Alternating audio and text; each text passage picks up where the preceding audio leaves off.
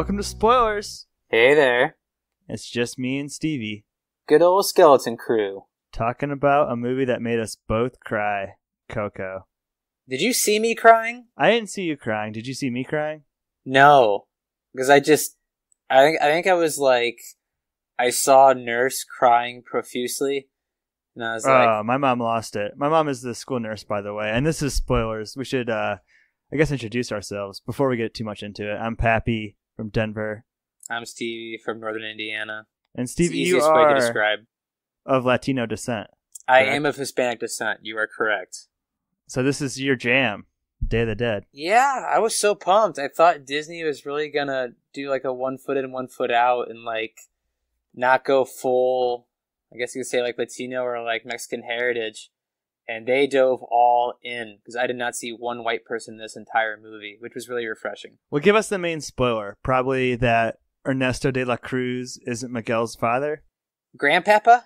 See, Well, he's his great grandpa, right? he was gonna be, but then he didn't end up being. Yeah, like I could. Did you kind of get the vibe halfway through? Like especially when he. I got it. I got it before you did. So you turned to me at one point in the movie and said, "I don't think that's his grandpa." And it's who's the other character? It's Hector. Hector. Yeah, they. There's no other reason for Hector to be in this movie if he's not Miguel's real dad. Especially like when he catches him and like cradles him in his arms. But... Right, and the introduction of Hector is really strange. Because, like, he's trying to get past, I guess you could call it heaven customs, and get into, get back to, like, the living world to see, like, his family. And he's kind of pushed aside, kind of like Aladdin as a street urchin. And then all of a sudden, him and was it Miguel? Yeah. Him and Miguel not team Coco. up for the rest of the movie. Yeah, the main character's name isn't Coco. It's actually the abuela, right? It's the, it's the grandma. his great-grandma. Great-grandma. Abuelita. Yeah, it's Abuelita. Yeah, and her name's Coco. And that's sort of the bridge. The whole mystery of the movie is who is her father, a.k.a. Miguel's great-grandfather. Great-great-grandfather. I guess, what did you think about the way this movie looked overall? I thought it's one of the best animated movies I've ever seen. I thought it was beautiful. Yeah. Like, so much detail in every shot. You could just... it really shined, like, on the nighttime shots, when they got to use really bright colors in the night. Like you said, it's a very purple movie. And, I thought, like, one of the... Outside of, like, when he looks out, like, at the city, when he goes to, like, the land of the dead, I thought one of the most beautiful things is when he's, like, walking across the bridge, and those orange leaves are kind of shuffling under his feet. Like, there's so much detail in this movie. It looked incredible. And you looked at me during one of the last scenes of the movie where Miguel and who's actually his great grandpa Hector are in a pit with water, and the water is some of the most unreal water. It looked real.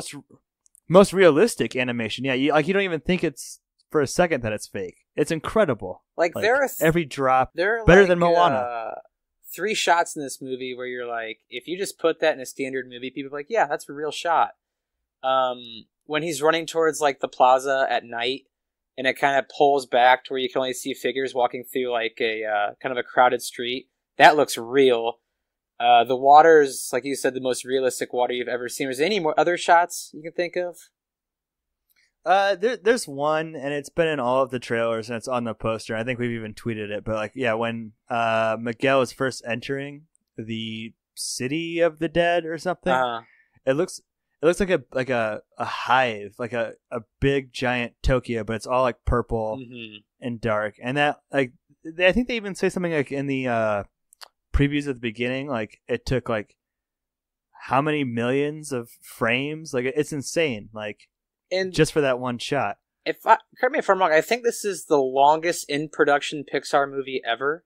I think that might be correct. This wasn't even pre-production. They started production in 2011. Which is weird to me. I don't think this movie got a great marketing campaign from Pixar. And let's go ahead and bring it up. You texted me back in July, and you said, "Uh-oh." I said, "What?" I was so nervous.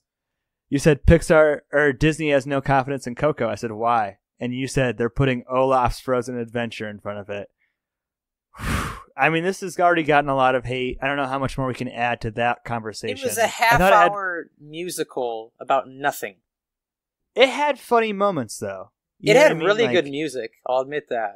The music was really good. There were funny moments. Josh Gad is a tremendous voice actor. But I don't think it added a whole lot to the Frozen lore, if you want to call it that. Well, we had like a relatively early screening, and I had no idea this 20-minute epic Frozen prequel was coming. And apparently this was supposed to be a ABC TV special, and then they like pivoted it and put it in front of Coco, like we tweeted, literally just to get white people to see Coco, which is really sad. Is it me? I mean, I cut the cord with cable like 2 years ago, but I honestly feel like for a Pixar movie, like you said earlier, they did zero marketing with this movie. I didn't see much. I saw like there's like some like kids meals at Subway, but I feel like I saw more for Cars 3 than I did for Coco, which is a damn shame. Like if you ever go to like a metropolis, say like New York, Chicago, like when like a Pixar movie's coming, you'll see billboards everywhere. Yeah. I mean, you'll see Disney stuff everywhere. And I was in Chicago, was it 2-3 weeks ago, and I saw nothing for Coco before this even came out. Which is strange to me too, because I feel like Disney is learning that it's profitable to embrace stories from other cultures, like you know, social justice warrior aside, it's just like smart business because there's like great stories from all around the world, like, and you've seen it like in the past with like Mulan and some other projects, but Pocahontas, like, with Moana recently, and now this, like, it's making a lot of money for them. Or even Big Hero 6. Exactly, yeah. So I mean, they are embracing other cultures, which is nice. I guess I'll move it this way. We both love the hell out of Coco. Did you have any gripes with it throughout the movie? It's not a perfect narrative in the sense that the Miguel's family, which is very like matriarchal centered, his grandma runs the family now, and they've all been doing creating shoes. They're cobblers. Yeah, all the way up to the great great grandma who learned how to make his shoes. It gives you that exposition dump at the beginning, similar to Up, but it doesn't have the same emotional resonance. I didn't love that. What did you think about the opening sort of prologue scene? How he kind of described like what happened through like those paper maches like hanging through the buildings. They exit out of it in a very clever way. Like they make a joke. He's shouting at a guy. She's like, "Dude, I don't care about your life story," which was funny. Yeah. But at the same time, you have to sit through 10 minutes of exposition after you had to watch a 20-minute Frozen wasn't a great movie. intro by any stretch. But it instantly forgives itself with just, I think the character of Miguel has a great energy to him. And, like, the way it goes, like, there's no music allowed in the family. And you just get behind Miguel immediately, who wants to be a guitarist in the worst way. And from then on, it kicks off into, he's thinking that Ernesto de la Cruz is his great-great-grandpappy. And, what really lost me was I actually really enjoyed the intro. What lost me was when he got to the land of the dead and they threw in like 8 family characters. That's when the movie kind of started to lose me of, okay, where is this going? Because it really lost its energy. A lot of what I thought were supposed to be comedic moments didn't land. Well, yeah, like once he gets into the Day of the Dead, he has like all these mini quests. It's like, oh, you got to find a guitar achieved. You know what I mean? Like, oh, you got to play this thing. Like he plays at the thing, but it doesn't work out. Now you got to sneak into the thing. And I also did love the inclusion of his grandma's Alabrie, that neon leopard with wings. I didn't. I liked it. You liked it? I liked it. Yeah, I thought it was cool. I thought it was beautiful. I thought it was cool too. It was just kind of a weird inclusion at the start when those, like, it's like you said, like there's a million side quests. This thing is trying to track Hector and Coco. Oh, not Coco, Miguel. Well, no, the whole point of the thing is to like bring the grandma and the other like tios and right. aunts and whatever. Like, you need like a tracking device, and that's what the purpose of that serves. It's a plot device, but it looks really cool, so whatever. The other thing I want to hit on was how awesome was the music in this.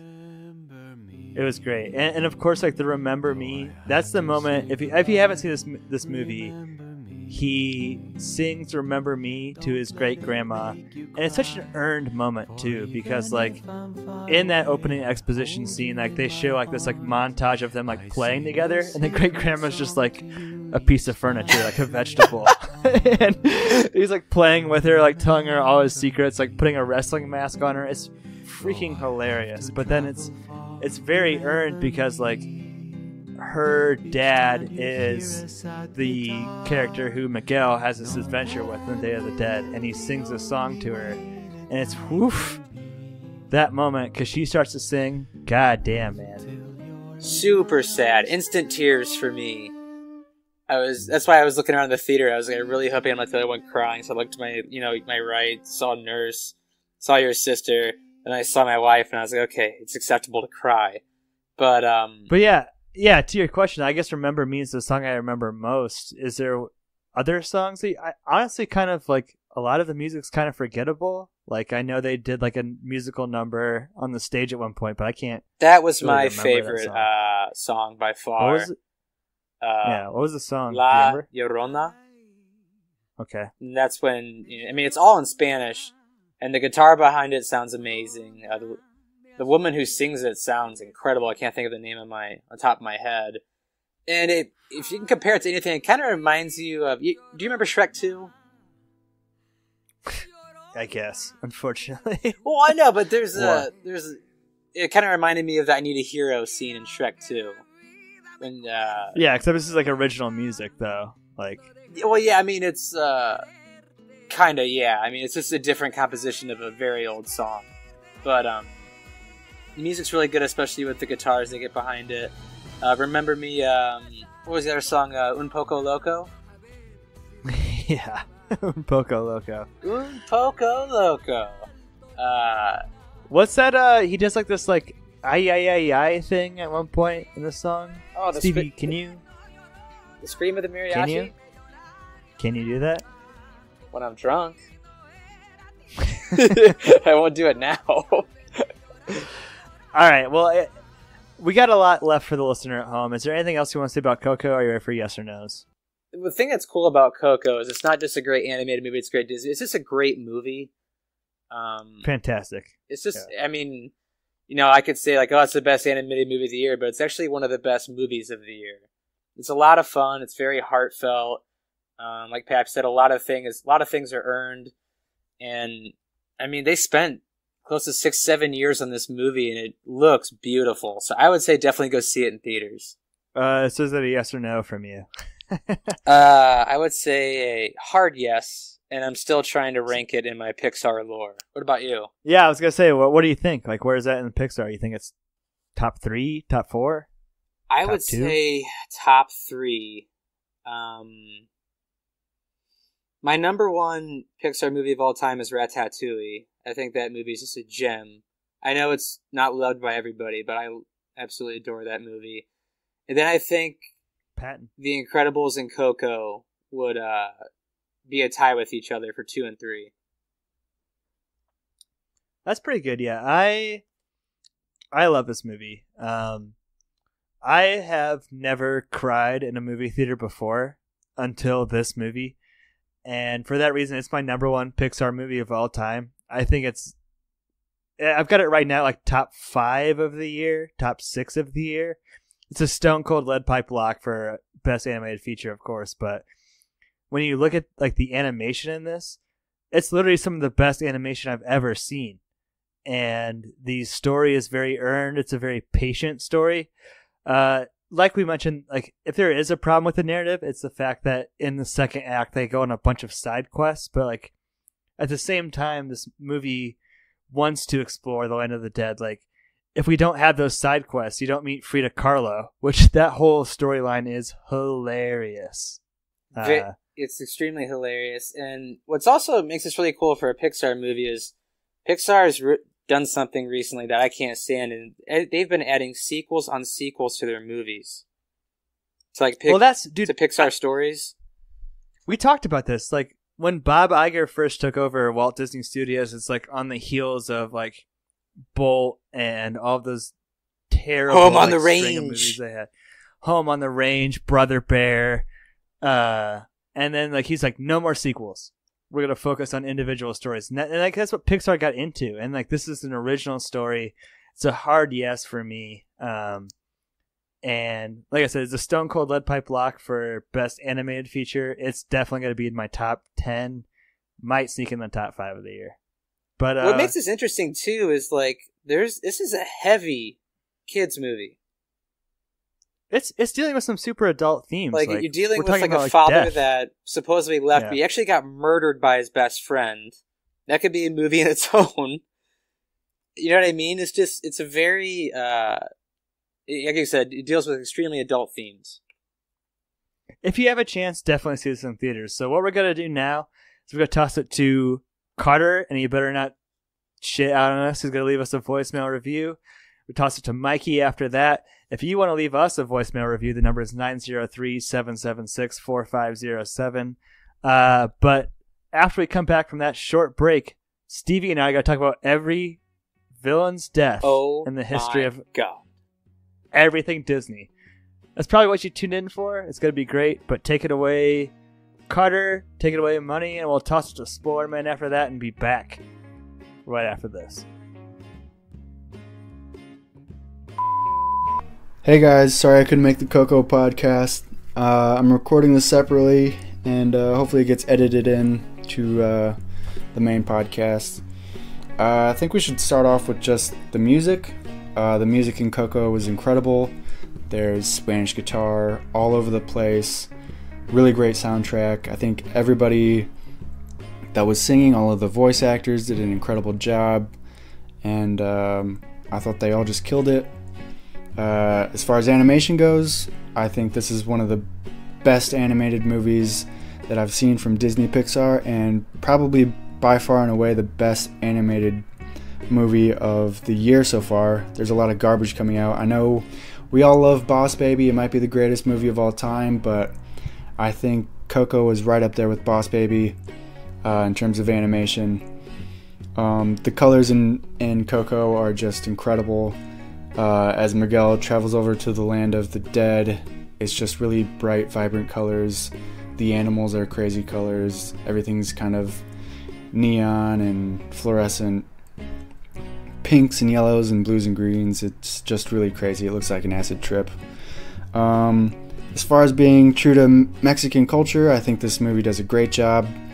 I don't think Disney Pixar does a really good job of showcasing other cultures very well. I think it's a lot of just talking animals and whitewashing, but I think they did a really good job.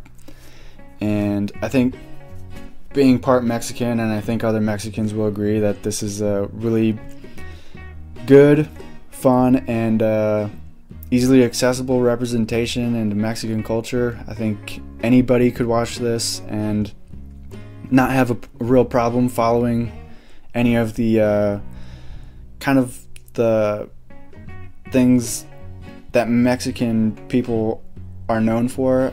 There's a couple scenes that I wanted to talk about where the grandma kind of like uses a chancla to beat the shit out of a mariachi guy that I found hilarious. And also a scene where she's like force feeding Miguel more and more tamales that are just very true to Mexican culture, and I think it doesn't go over anybody's head if you're not Hispanic. I think that kind of humor can just like resonates with everybody. I think this movie has one of the darker endings to any Disney Pixar movie that I've ever seen. There's like a legitimate murder that happens. The twist ending is Ernesto de la Cruz is not Miguel's real grandfather, and he poisons Miguel's real grandfather. So I don't think I've ever seen that in a Disney Pixar movie, and I was honestly kind of shocked. But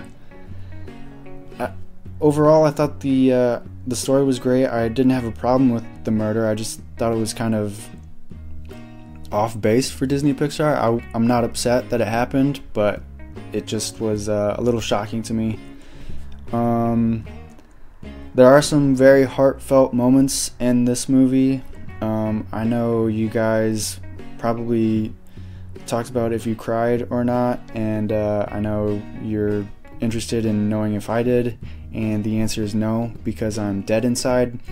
But the biggest gripe I have with this movie is Olaf's Christmas. I think they really... I don't know why this was tacked on in the beginning of the movie. It just really upset me the whole time I was watching it. It's way too long. It's got to be like 20-25 minutes long. My movie lasted forever. I didn't get out until way later than expected. I'm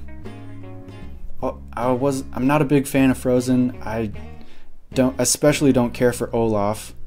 I hated that. I wish I never saw that, and I think people are right to be upset that they had to sit through that thing, because they went to go see Coco. They didn't go to see 20 minutes of a very half-assed, half-written Frozen script. It was pointless. Nobody cares about it. Just make Frozen 2 if you want more Frozen. And that's got to be my biggest gripe with Coco. Other than that, I love the movie. I think it's going to win, hands down, Best Animated Movie of the Year. Boss Baby might give it a run for its money. We don't know yet. It's neck and neck there, so who knows. But that'll be my review of Coco. I'm interested to hear what you guys say. So that was spoilers. Our email is podcastspoilers@gmail.com. Twitter is @spoilers_pod. Our Instagram is podcastspoilers. It's lit. Josh Hensley from the Rutabaga wrote our theme. Our number is 903-776-4507. And if you enjoyed what you heard today, subscribe on SoundCloud or iTunes. Please don't forget to leave us a review by searching for Movie Spoilers, clicking on the cereal bowl, select the Reviews tab, and leave us some stars and some words.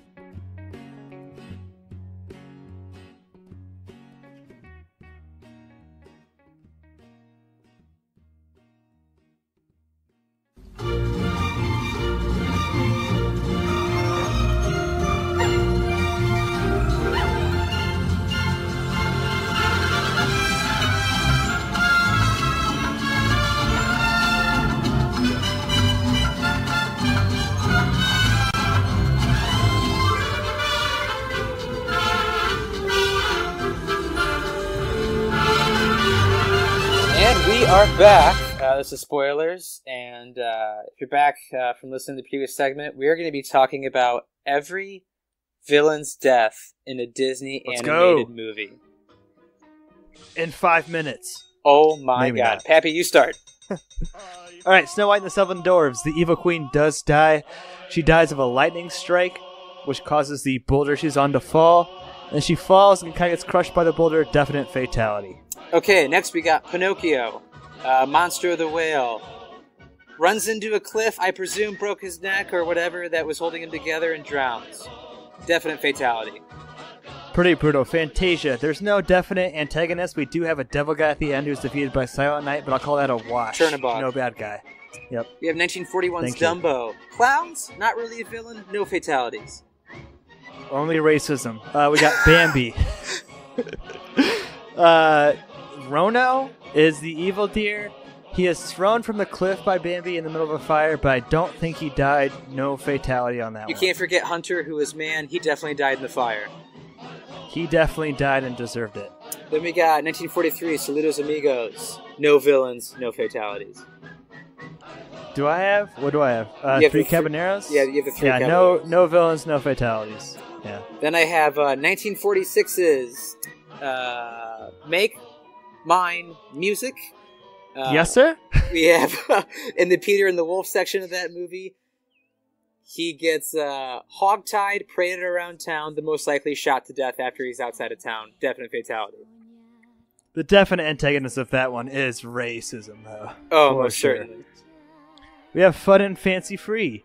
We have Jack and the Beanstalk. There's Willie the Giant. That Beanstalk is cut down and he dies to death by falling. Second falling death. Definite fatality. There's 2 falling deaths in that movie, because then we have Lumpjaw the Bear. He falls off a waterfall in that movie. He definitely does, but I feel like Willie the Giant was the definitive antagonist of that movie. Gotcha. Because it's the second one, yeah. But what am I on? I got 1948's Melody Time. No villains, no fatalities. Got the Adventures of Ichabod and Mr. Toad. In the Ichabod storyline, there's no fatalities. Winky gets arrested, and the Headless Horseman potentially Ichabod is dead, but there's no villain fatalities for sure. So wash. Okay, then we have Cinderella. Cinderella 1950. Lady Tremaine, evil stepmom. No death, but her soul was crushed when Cinderella became a princess. Very well done. Alice in Wonderland up next. Queen of Hearts. No death. Alice just wakes up from the dream. See, I don't remember that. I always thought she died. See, I have 1953's Peter Pan. Yeah. Captain Hook. No death. Chased away by a croc throughout the ocean. Woof. What year's Lady and the Tramp? Sorry. Do you know that? 1955. This is one of the worst deaths of the tramp fighting the rat. It is very violent.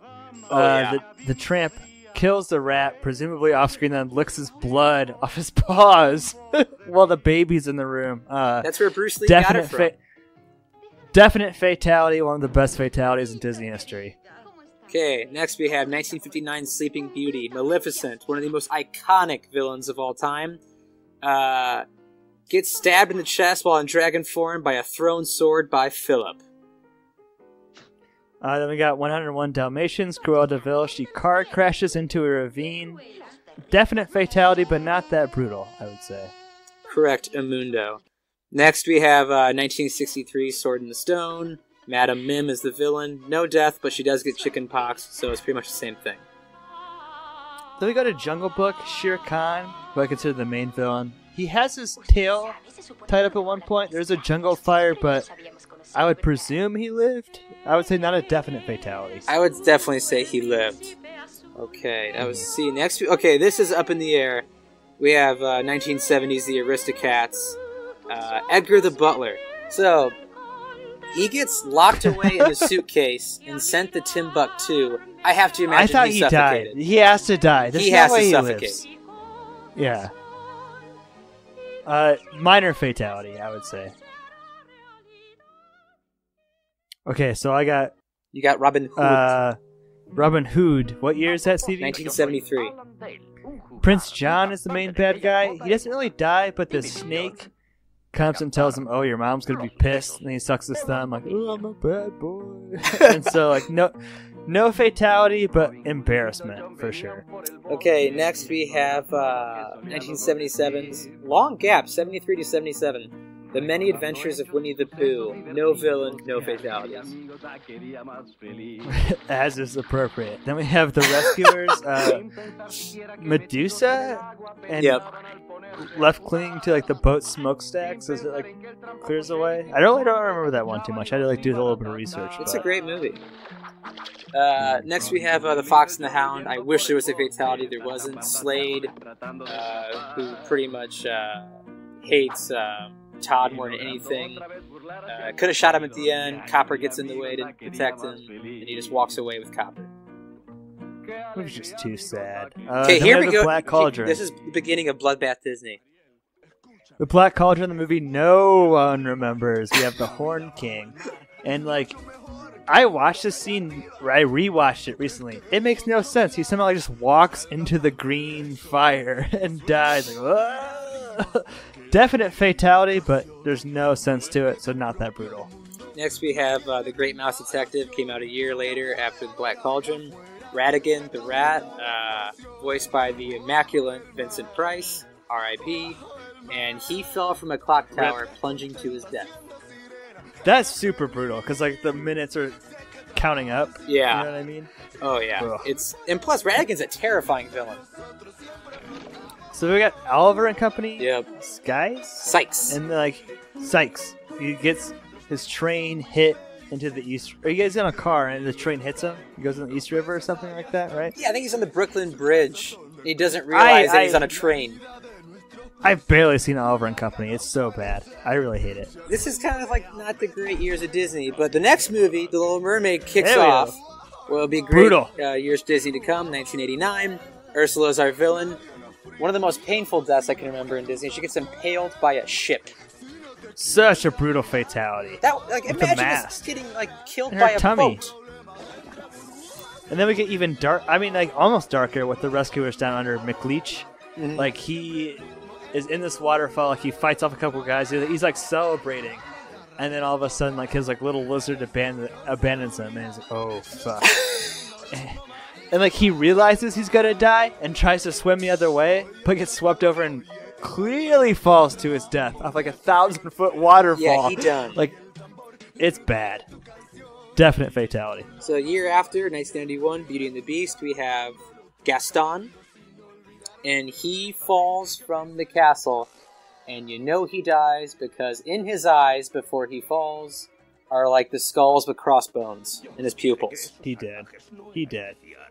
So that was Bloodbath Disney from 85 to 91. 6 movies in a row with a villain that died. Really brutal deaths, too. But then we go to Aladdin with Jafar. He does not die. He's actually kind of made immortal by becoming a genie alive in a lamp. I always thought he died as a kid, but reading up on it, apparently he didn't. Well, there's a sequel where he comes back, which he dies. But that's another story. Yes, it is. Next we have The Lion King. Probably hailed as the greatest Disney movie of all time. 1984. Yeah. 1994. The greatest year of movies. And we have Scar as our villain. One of the most painful Disney deaths ever. He gets eaten alive by hyenas. Ugh. Then we go to Pocahontas. We also kind of enter another dark period of Disney, I think, a little bit here. But Radcliffe does not die. He is arrested and captured and sent back to London. Okay. Up next is probably one of the darkest Disney movies ever made, which is The Hunchback of Notre Dame. We have Judge Claude Frollo, who wants to kill everyone. And I hate this movie. Dude, it's one of my least favorite Disney movies ever. And he falls into a giant, looks like an ocean of copper just moving throughout the city. Once again, it's falling. Rough. Yeah. I have Hercules next, Hades, alive, still in hell. Ruling hell. That's all I got. Yeah. Then we have 1998's Mulan. Awesome movie. We have Shan Yu as our villain, and he dies by getting exploded by fireworks. And this is, of course, the most gruesome death of any Disney movie of all time. Yeah, when you see it on screen. Without a doubt, this is Tarzan from what year, Stevie? 1999. Phil Collins' comeback. We have Clayton, and he's in the ropes. He's just trying to chop his way out, to kill Tarzan. And Tarzan's like, "No, Clayton, wait!" And he hangs himself with the vines. And the way it's revealed too, he clearly snaps his neck. Tarzan does this superhero power fist down to the ground, and a lightning bolt reflection. You see Clayton's hanging body swing from the vines. Dude, that's ridiculous. That's not cool. Not cool what I want from Disney. I don't want that from Disney, but I love it now as an adult, but dark times as a kid. Next we have Fantasia 2000, which surprisingly came out in 1999. No villain, no fatalities. Then we have Dinosaur, also 2000. Creighton Norris, he's also with horns. Disney fails again to make a dinosaur movie, and he falls off a cliff and dies. Boring. Yeah, it's a terrible movie. Next we have The Emperor's New Groove, Yzma, one of the funniest Disney movies you'll ever see. She does not die, but she gets turned into a kitten. Then we have a very, very forgettable phase we're going to save Stevie's next pick. Yeah. But we have Atlantis, the Lost Empire, a very brutal death. Rourke? Yep, like Mickey Rourke. But he takes this crystal and gets stabbed by the crystal, becomes a crystal person, and gets sliced to death by the helicopter blades, and turns into 1,000 pieces. Ugh. Why aren't there songs in this movie? Next we have the only gem in probably this area of Disney for a while, and that is Lilo and Stitch from the movie. I actually named my dog after this movie, Stitch. We have Dr. Jumba and Pleakley. They do not die, and they become part of the family with Stitch and Lilo. Somehow I end up with Treasure Planet Silver. He just like escapes, right? Like there's nothing. He just floats into space. Death. Yeah, no fatalities. Next we have, this is a really bad stretch of Disney. The worst, maybe the worst of all time, these next three. And this is also from, let me get my notes out, from Lilo and Stitch till 2008 is our longest stretch without a fatality. So we're going to be reading as no fatalities. Next we have 2003's Brother Bear. No villain, really, besides everyone in this movie's an asshole. And no fatalities. We have Home on the Rage, Slim, Arrested, no fatalities. We have 2005's Chicken Little. Everyone remembers that one. No villain, no fatalities. Then we go to Meet the Robinsons, 2007, right? CC. Goob, and no fatalities, just has his future altered. Next we have 2008's John Travolta classic, Bolt. Dude, these are just terrible.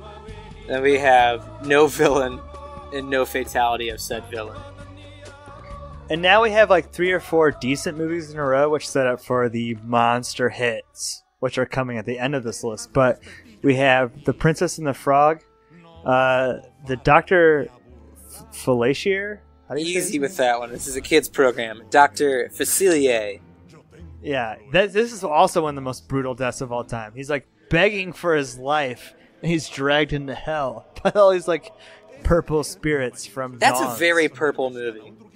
But that part is scary. Yeah, he gets dragged to hell. He has like his power encrusted in like this necklace, and I guess Tiana shatters it, and all of his debts come back, and the jaws of hell literally open up and eat him.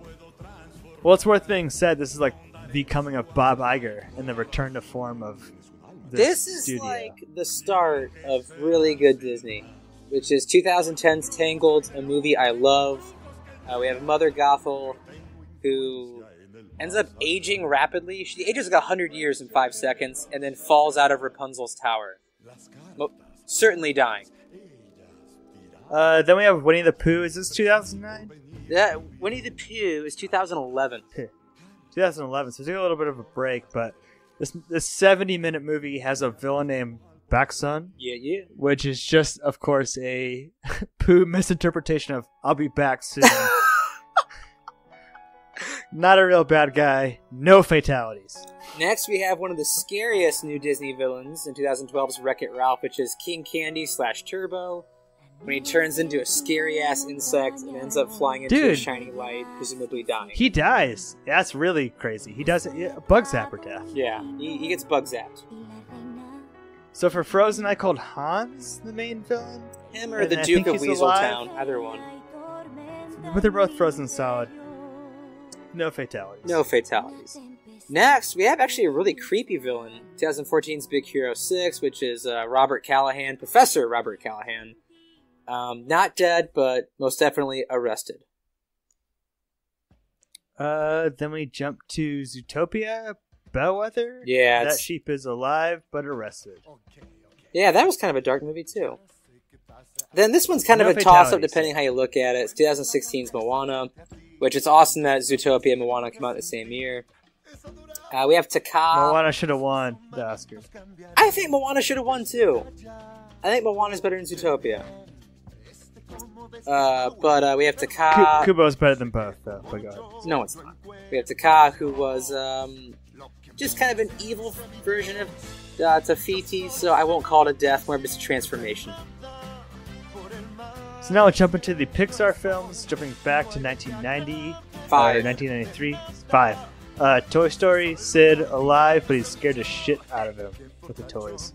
Dude, Sid was scary. Like, he made me really uncomfortable as a kid.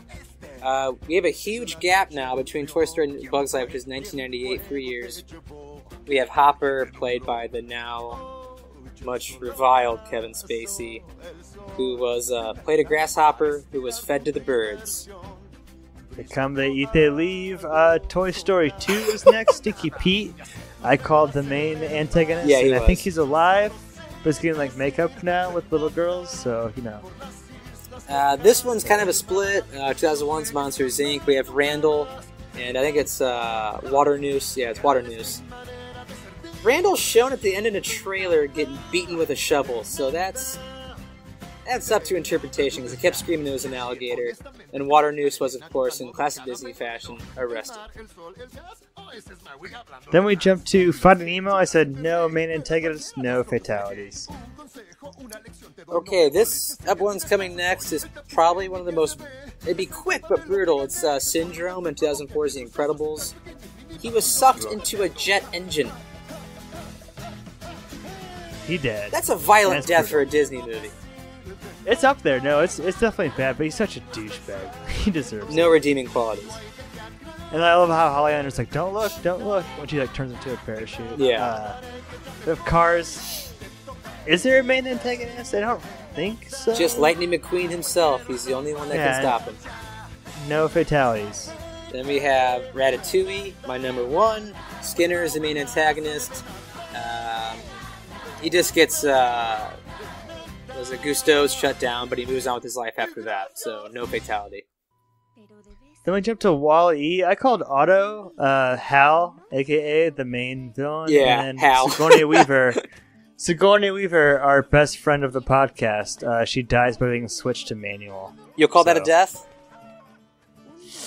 Yeah, I called a soft death. Alright, call that a death. Next we have Up, the extremely sad movie of 2009.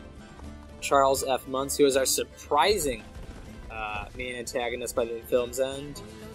He naturally falls to his death from probably 6,000 feet in the air. Yeah, another falling death. Then we go to Toy Story 3. If Up, Wall-E, or Coco aren't your favorite Pixar movie, it's definitely Toy Story 3. Lotso, he is alive, but he lives the rest of his existence tied to a dumpster truck. Good on him. I wish he would have died. That was driven by Sid, wasn't it? He was, but he's like one of the worst villains. I wish he would have died. I always thought that dumpster truck was driven by Sid, or hope there's a theory out there for that. Next we have the low point of all Pixar. Not yet. 2011, Cars 2. Low point so far. Axelrod is our villain. He was arrested. Then we have Brave, Mordieu. Mordieu! It's like there's actually a pretty cool bear fight, and then he's crushed to death by a Stonehenge brick. And I think that's okay. I kind of like Brave. People hate Brave. I like Brave a lot. I think the music's really good, and so is the animation. It's a fine movie. Here we go with the sequels. Then we go to 2013's Monster U. Okay movie, nothing special. No real villain, no fatality. Inside Out, no real villain, no fatality, but R.I.P. You know who you are. Then we go to 2000. Actually, Inside Out and Good Dinosaur came out the same year. This might be one of the low points of Pixar. They're finding good ways to keep going lower. The Good Dinosaur. Would you call this the worst of the originals? It's so hard to watch, and it got delayed a year. Like, there was no Pixar movie in 2014 because this movie was so shitty. They snuck it in behind Inside Out. Dude, that's a bad movie. You have a group of 5 pterodactyls.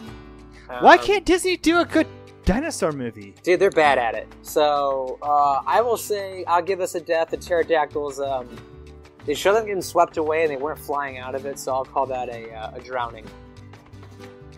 I got Finding Dory, no antagonist death. Is that fair to say? Yeah, no antagonist death. And that's not a very fun movie either. It's really shitty. And here we come to this year. Would you call this the low point of Pixar? They're doing a new classic Pixar strategy, which is tuck the shitty one to sell toys behind the critically acclaimed one. So yeah, so people don't realize how petty we are and trying to sell Cars toys. So we have Cars 3. Sorry. We have two villains here, which is Jackson Storm, kind of a villain, and you have Sterling, who's kind of a villain. Nothing happens. It's a terrible, terrible movie. Yeah, fuck that. I didn't see it. I did. Coco, It's a terrible, terrible movie. Coco, one of the funniest deaths. Ernesto de la Cruz gets crushed by a bell fucking twice. Twice! And it is awesome. Gets killed twice. Okay, the only thing I'll say was this wasn't Walt Disney Animation, but for those who are kind of wondering, 1993's Nightmare Before Christmas, Oogie Boogie, was de-threaded and none else but fell into a cauldron. So there you go for the deaths.